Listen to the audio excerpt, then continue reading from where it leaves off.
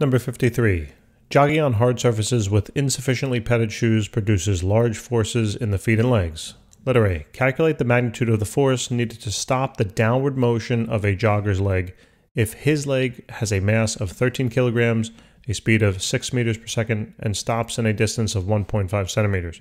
Be certain to include the weight of the 75 kilogram jogger's body. All right. So first, well, why don't we take a look at my Picasso over here, and we have a jogger who's obviously jogging in the right-handed direction, and his leg is elevated, all right, and it weighs 13 kilograms, and it's going to have a velocity of 6 meters per second, and that's going to be in the downward direction, all right? So if I now think about what happens when this jogger's leg hits the floor, well, there's really two things that happens, or there's two forces, right, that are present. One force will be the force necessary to stop the energy, right, of this jogger's leg. And the other force that's needed is to stop his weight, right, overall weight, or I don't want to, maybe not stop his weight, but balance his weight, let's say. Okay?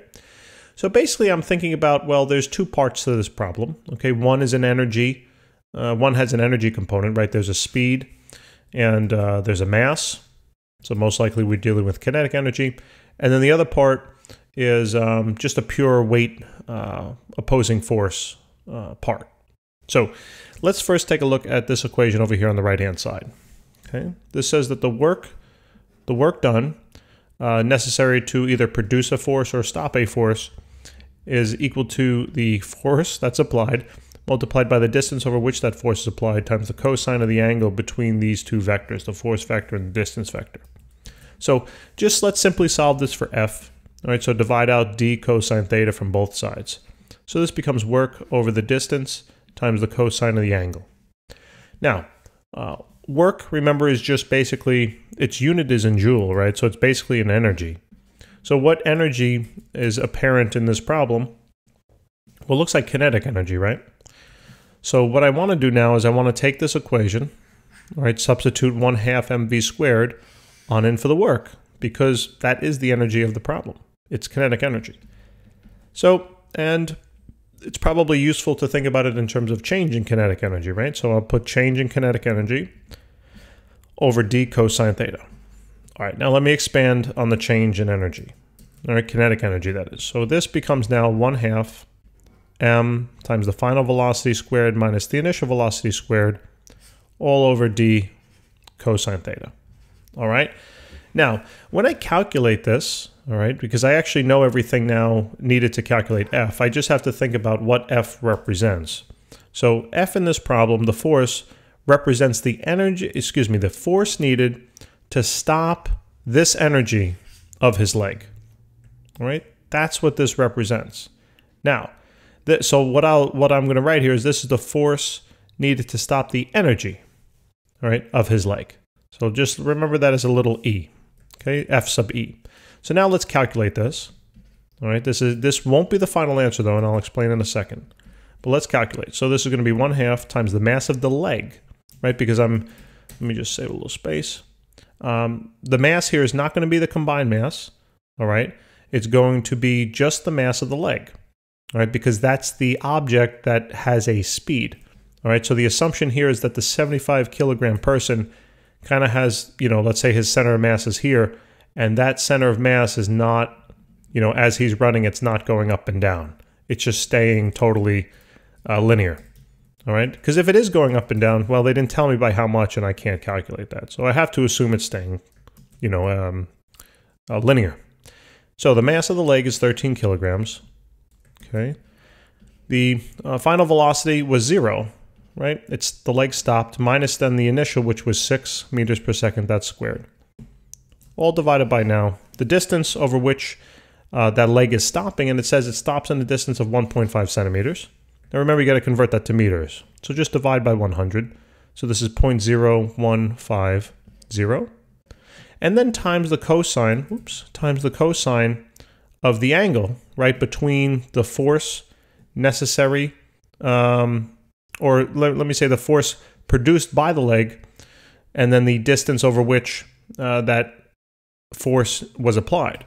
So if I were to draw a picture that represents this, let me draw it on the right-hand side, like a free body diagram. The distance over which the leg is traveling is clearly in the picture, it's downward, right? So it's a downward direction, it's a downward distance. But now the force here that is applied, right, to stop the leg energy will be in the opposite direction, right? The pavement here is going to be producing an upward force. So since the distance is down, but yet the force is up, I have a 180 degree separation or angle between them, right? So therefore, that means that cosine here will be 180. Okay? So, and this FE now, if I frame it in that way, that's this variable up there. So let's just calculate. So let's see, F sub E now will be what? Let's calculate. 0.5 times 13 times, now don't include with parentheses -6 squared. All right, make sure that you're squaring 6 and then doing the negative after. All right, and then that will be divided by 0.015. I should have put parentheses there. 0.015 times the cosine of 180. So we get a positive value, which we should expect to have, right? Given how I frame the problem. So this is 1.56 times 10 raised to the 4th. Now that's in newtons. Okay, so this is the force that the pavement will produce to oppose the energy of his leg. All right, so that's this F sub E value. But also consider that, I'm going to draw another free body diagram. Also consider though, once he brings his leg down, right, once this leg comes down, his full weight then will be resting on that leg, right? So there's really another component to this problem, and that is that there is the force of his weight, right? I'll just call it force sub W, all right? That when he finally fully extends his leg, all of his mass will now be resting on that leg, and therefore there's going to be a force due to his weight. Now what's the pavement going to do? Well, the pavement's going to supply a force that's equal but opposite in direction. Why? Well, because there's no acceleration at the moment he strikes the pavement, right? His foot stops accelerating at all. So therefore, I know that this force up here will be the force, right? What do I want to call it? I'll just call it force that opposes his weight. Let me write that. So FOW, all right? So the force that opposes his weight. So now knowing that there's no acceleration here, or that acceleration is equal to 0, that means the sum of the forces will equal 0, right? And that means that FOW minus FW will equal 0, and therefore FOW equals FW, right? So this should make sense. Now what I'm after is I'm after this, okay, for right now. So how do I find the force that would oppose his weight? Well, all I got to do is find his weight, right? That's fairly straightforward. So let me do that over here I'll do it on the bottom left since all my work is down here for this part. So then the force that opposes the weight will equal his weight, right? So mg, so his mass was 75 kilograms and times 9.80. So the force that opposes the weight will simply be 75 times 9.8.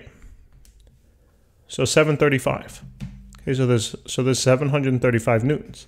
Now, let's take a step back and look.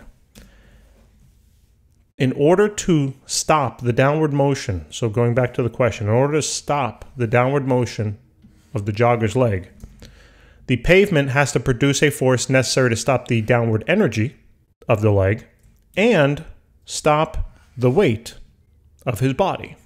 So two things, right? So therefore I can say this. I could say now that the force, right, necessary to, let's say, stop his leg completely should be equal to the force necessary to oppose the energy of the leg plus the force necessary to oppose his weight. So the force necessary then to stop his leg should be equal to 1.56 times 10 to the 4th plus 735. And then, just combining these terms should be fairly straightforward. So the force needed to stop his leg should be equal to 1.56 times 10 to the 4th plus 735. And what do we get? We get 1.63. So 1.63 times 10 to the fourth newtons. That is the answer for A. Okay, this is the answer. All right, a little confusing, and there's a couple parts to it, but hopefully it should make some sense now. And then, so let's take a look at letter B. It says compare this force with the weight of the jogger. All right, so this is fairly straightforward. Let me just erase this line here. Okay, so let's take a look at letter B. I'll put it right here. And let me put down, this was all work for A. Okay, so for letter B, we just got to compare it to the weight of the jogger. So basically, let's take the force necessary to stop the leg and just divide it by the force of his weight. Okay, it's just a simple ratio. So this is the 1.63 times 10 to the fourth divided by the force of his weight, which was 75 kilograms, right, times the 9.8. And what does that ratio become? So 1.63 times 10 to the fourth divided by parentheses 75 times 9.8. So this is about 22, right? 22.2 if you want. 22.2. That means that the force necessary to stop his leg is 22.2 times larger than his actual weight. So that's pretty significant. And the reason why it is because this stopping distance over here is so, the stopping distance over here is so short. So that's due to the insufficiently padded shoes. If his shoes were padded more, this stopping distance would have gone up, right? And you find the stopping distance here in the formula. If that stopping distance goes up, then the force needed to stop the energy goes down, all right? And then if the force of the energy needed to stop his leg goes down, then this term also goes down, right? Because here's the force. And then that means this numerator goes down, and then that means this ratio goes down. All right. Thank you guys so much for tuning in. Please remember to subscribe. It definitely helps support us, and we appreciate it so very much. So if we've helped you out in any way, that would be awesome if you could just click that subscribe button. Thank you so much. I'll talk to you soon.